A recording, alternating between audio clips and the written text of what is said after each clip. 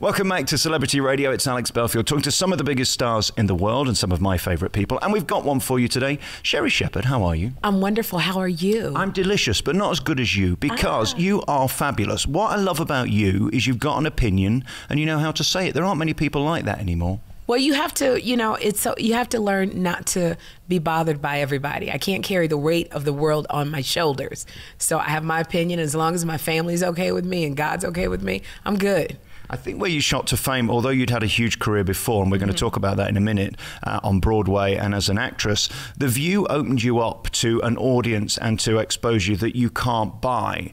Unfortunately, and I know this from the English version, every word you say is analysed. It must become painful sometimes when you come off air and you've got 75,000 missed calls from lawyers and agents who said, why did you say that? Well, it took me 3 years to get a tough shell because I used to, as soon as I said something on The View, I would go and see what people thought. And Joy Behar told me, stay off of social media.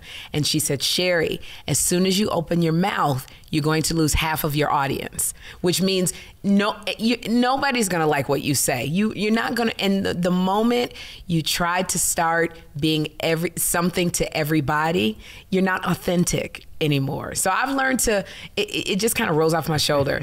Barbara Walters was really great that if we said something crazy, she'd be like, look, you're not apologizing. If you apologize, we're going to be called the I'm Sorry Show. Yeah. And that's not happening.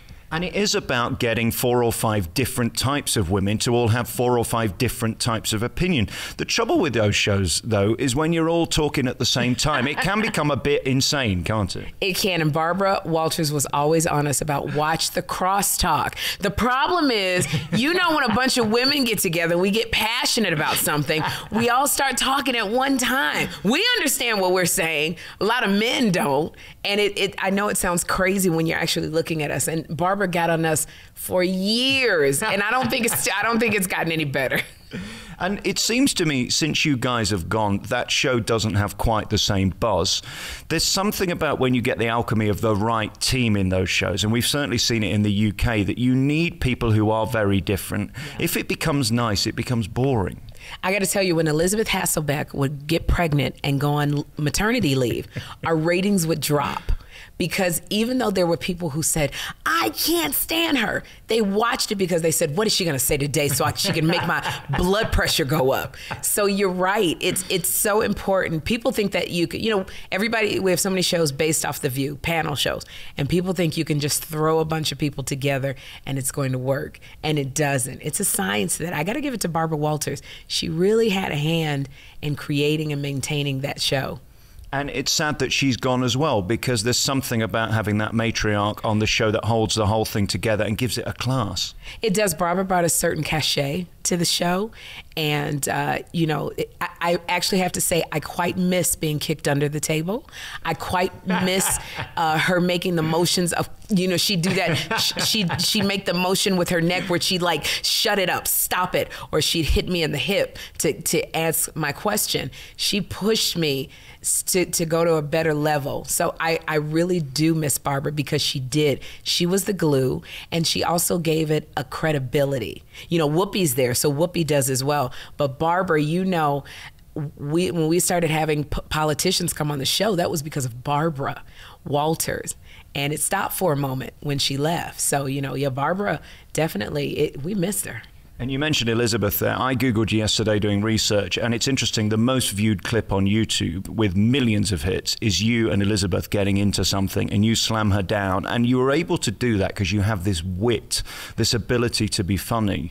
I guess you're born with that, because that can't be acting training or any school that can teach you funny. Yeah, I think it was back when I was 7 years old, and my report card from school said, Sherri's wonderful, but she's the class clown. She won't be quiet, but she makes everybody laugh. And that when I first got in trouble for that, my father said, oh, you think you're a comic, do you? And I think it started from there. And then we look at your career on Broadway, which is fascinating. I mean, you're a credible actress and a credible TV presenter and a credible comedian. There aren't really many people who get to do all those. What are you? I'm trying to work out. Are you funny? Are you serious? Are you an actress? Or do you like to do everything? I think I'm all of that. I think I'm very blessed to be able to use all the sides of who I am in whatever situation I'm in. But I would say most of it is I'm funny. Everything comes from a funny place. Even on The View, I knew what I brought.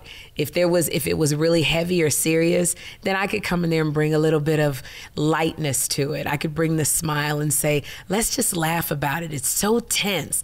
So mainly everything comes from my funny, even the serious stuff. And we got to find out about you in the UK when you did the thing about the planet being round and all of that. Which is one of the most beautiful clips ever, because you keep that straight face.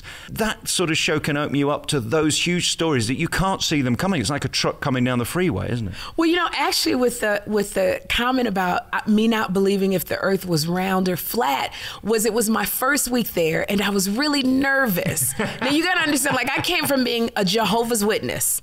And Jehovah's Witnesses, they don't vote.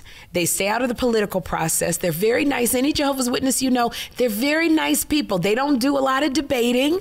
And so everything that I feared, I had to do. And earlier that morning, Barbara Walters said, we were talking about evolution versus creationism. And she looked in the mirror at me and she says, I want to debate my Christian friend. And I'm going, that's not why I'm on the show. I'm on the show to be funny. I don't debate. So I was already nervous. It was my first week or my second week. And I literally was zoning out. I got adult ADD, first of all. So I'm zoning out and I'm trying to remember, okay, did I pay the cable bill? Did I pay, is the milk expired? And I tell you, I can understand when people black out. All I heard was earth round or flat. I guess I said, I don't know. Because people tell me that Whoopi was the first to address. So they said you didn't know. I don't remember any of that. Then I heard Barbara say something, round or flat. And I guess I said, from people, they were saying, I said, I don't know. I got to take care of my kid, which sounds like that's what I would say. I'm not denying it. And then I heard, take a little time to enjoy the view. And Barbara says to me, dear, the earth is round. And I said, I know the earth is round. And she said, well, you said you didn't know. I'm thinking it's not that big of a deal. I didn't know this went all around. I didn't know the impact of The View. And I didn't know that it went all around the world. Bill Maher said I should be fired, and Bill O'Reilly had a fit. Wendy Williams said a potato sack could replace me. Like, I just was like, oh my God, it was a brain fart. But I have to tell you, Barbara Walters was so wonderful, because she came to me and she says, I know you can do this. You just get your ass back up, and she didn't say it that way, but that's what I inferred. And she said, you get back up and you get back at that table and do it again. And that's the thing, when you fall, you just get back up and do it again. That was one of the best learning experiences I could have had, and I wouldn't have traded it for the world. And by the way, the earth is round. It was a beautiful clip. And I guess with YouTube now, you can't get away with anything. 10 years ago, that would have come and that would have gone and nobody would have noticed. It's so funny. You cannot, with social media and retweeting, and you cannot get away from anything. It will haunt you to the day you die. But it's so very funny because it makes some people so angry, and they will come at me on social media because they don't agree with something I said, and they will say, well, at least the earth is round. And I answer them back and go, are you still on that? Like, my life has moved on and you're still stuck in 2007? Come get a life, which makes them even more mad. Yeah. I would love to know what you would think about today's politics, because for us coming into America right now, it has never been more insane. We thought Bush was the topper. We thought he was the funniest. No, I mean, you couldn't even write what's going on at the moment. When we look at Trump and Hillary and all of that, is this one great big joke we're all part of? Or could we really get President Trump? I think somebody above us is having a great laugh at our expense. I think I was one of the first ones to say, don't underestimate Donald Trump. Everyone around me, news people that I knew, people that I respected, kept saying he's a joke. And I kept going, you guys don't underestimate. The man is a very smart man. Now, businesses may not have lasted, but he's sustained himself this complete time. He's manipulated very masterfully the media up until this time. So don't underestimate him. And I am not at all surprised that Donald Trump is where he is. And people are saying, no, there's no possible way that he can win. There's not enough Muslims, blacks, and everybody else that's going to vote for him. But if those Bernie Sanders people don't come out and get behind Hillary, I'm going to never say never. We've already made that mistake.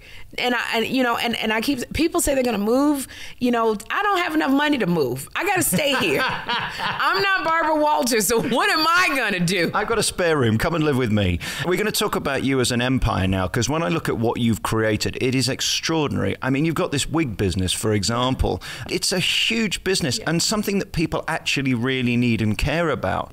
I sell out hundreds of thousands of units on QVC, and they're in about 2,000 beauty supply stores, and I'm about to start doing major infomercials. I just feel, you know, when you start something, it has to be something that's you know, indicative of you. And for me, I love talking about hair. I love changing my hair. So that was something that was pretty effortless for me. And I know that women like it. I love selling. You know, I say, you got the hair you were born with, now get the hair you want. And it's been pretty successful. So I think that you have to stay true to who you are. And of course, my hair's ludicrous. You know what they say? A rusty roof equals a damp basement. Have you heard that saying? I've not heard that, but I would like to use that. You know what? When I go back on The View to fill in for somebody, I'm going to look right at Whoopi, and I'm going to say that, and she's going to go, "Child, who you been hanging with?"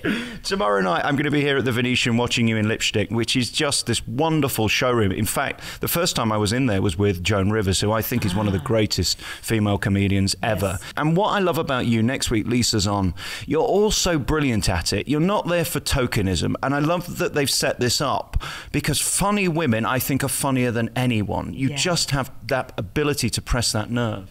I think that we look at things in a different way. I love, you know, Lisa Lampanelli has a certain point of view, and I have a certain point of view as a Chelsea handler. I have the email that Joan sent to me probably about 2 weeks before she passed, and it was when I had left The View, and she said, "Sherri, you will always work. Funny women always work." And I've kept that email, and I think that's true. There's something about being a funny woman, the lens in which you see things is unlike any other. And I think one day you'll end up with your own huge sitcom, because I can imagine Sherri being a huge brand, because you've just got that look about you and that personality that's so rare. I do have a sitcom coming out in January on NBC with John Lithgow, and it's called Trial and Error. It's a very dark comedy, kind of based on how to make a murder and Jinx. And it's very funny. I play a woman with 5 disorders: facial blindness, inappropriate emotional reactions. So when they talk about his murder, I start laughing hysterically. I was born with no tear ducts. I have short-term memory loss, and I'm dyslexic. And I'm part of his legal defense team. They've charged him with murdering his wife. Sounds like I could marry that woman. She's my type of girl. That's, I'm telling you, it's a side of me and everything. I'm just like, But I'm so excited to work with Mr. Lithgow, who's a brilliant, brilliant actor. And he watches The View all the time, so we do Hot Topics in the morning.